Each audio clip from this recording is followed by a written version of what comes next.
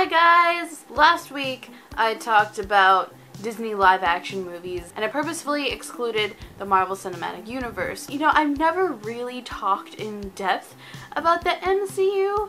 I'm not the biggest fan, but I do enjoy the occasional superhero flick. So today I thought it would be fun to sort MCU characters into Hogwarts Houses because, you know, it's the best of both worlds. It's comic books meets Harry Potter. I mean, what's more of a nerd baby than that? This is sorted, the Marvel Cinematic Universe.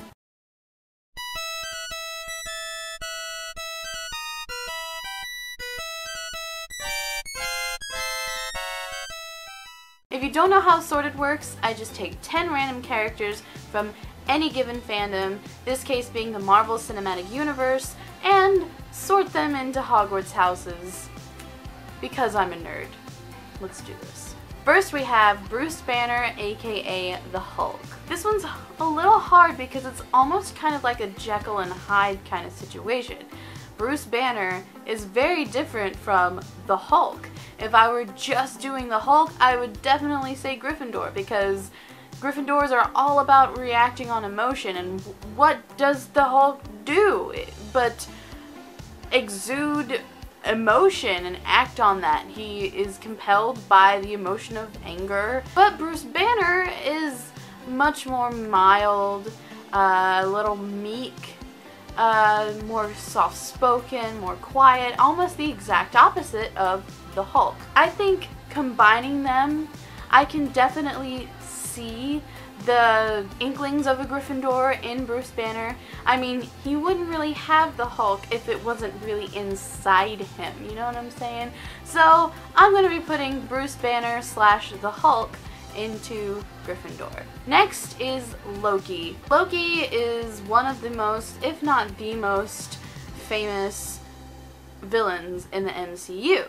He is one of the only reoccurring villains, and you know, because it's Tom Hiddleston, he's just very enjoyable and so much fun. There is this underpinning of self-service and self-preservation in Loki. He will do anything to better his position, and that could be betraying his brother, or betraying his father, or just betraying all the Asgardians, because, you know, that's what Loki does. So I'm going to be putting Loki into Slytherin. Next is Natasha Romanoff, aka Black Widow. She's not very emotional. She's not really driven by her emotions. She's not hot-headed, so she's not a Gryffindor. That only leaves me with Ravenclaw. But it makes sense. Ravenclaws are more tacticians. They think before they act, and that's really what she does. She waits and observes and doesn't act on emotion.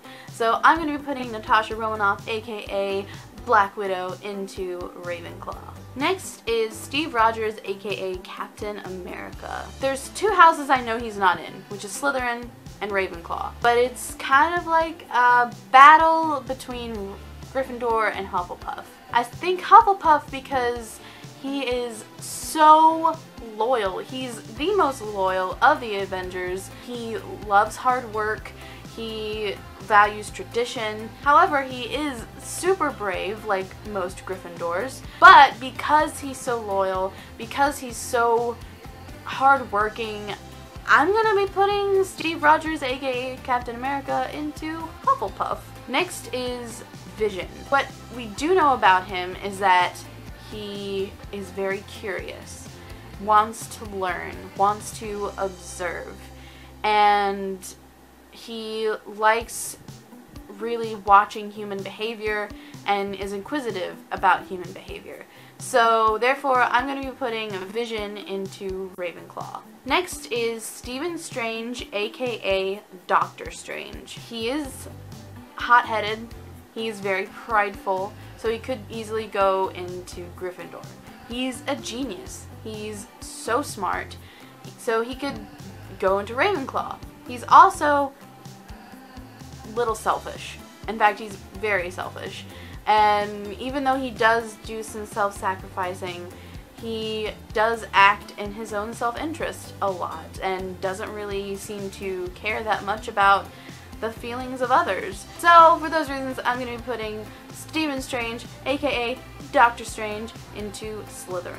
Next is Wanda Maximoff, aka the Scarlet Witch. She is a little difficult for me because I feel like I still don't have that much of a grasp on the Scarlet Witch. She kind of internalizes her emotions. She doesn't really act on emotion a lot, so I think I'm going to be putting Wanda Maximoff, aka the Scarlet Witch, into Ravenclaw. Next is Nick Fury. This one's actually kind of easy. Yes, he is very brave. Yes, he can be a little hot-headed. But there are more than one instances in which he displays actions that are manipulative and self-serving. So I'm going to be putting Nick Fury into Slytherin. Next is Tony Stark, aka Iron Man. He does definitely have a brave, good side to him, but he is rather selfish. He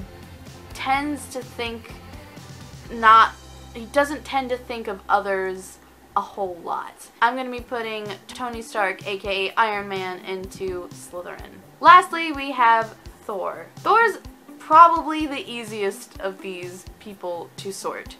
He's hot-headed, he completely runs on emotion, he's undeniably brave, so yeah, this is a shoo-in. I'm going to be putting Thor into Gryffindor. Well, there you have it, guys. Those are my take on the just 10 of the many characters of the MCU. I hope you guys enjoyed the video. Please let me know where you would put these characters into Hogwarts Houses, and there are many, many more, so if you have any ideas or input, please put them in the comment section below. Make sure to like, comment, and subscribe, and follow me on Twitter and Snapchat and Instagram. All those things will also be in the description, and I will see you guys next week with a brand new video. Bye! Mwah.